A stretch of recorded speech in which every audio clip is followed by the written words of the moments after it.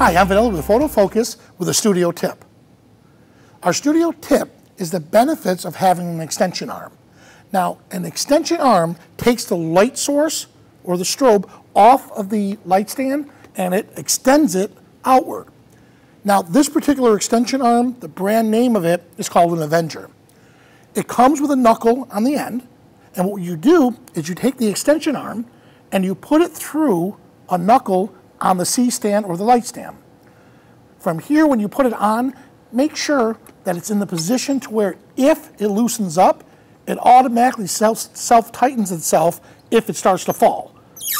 Now, once it's off, or once we have the knuckle here, we put in what's called a pin. And now what a pin's gonna do for us is that pin is gonna have the light, we're gonna have the light attached to that pin. Now the reason for having it off like this is this gives us another option for like an articulating arm. So if I need to move the light source from here, I can move it in this direction here. I can take the light itself, and if I loosen it up, I can move the light up and down.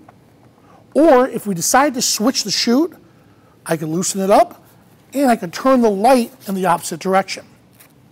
Another option here is if, let's say I need to move this, instead of picking up the light stand and moving it to a new position, all I need to do is shift the extension arm over, and then reposition the light like so.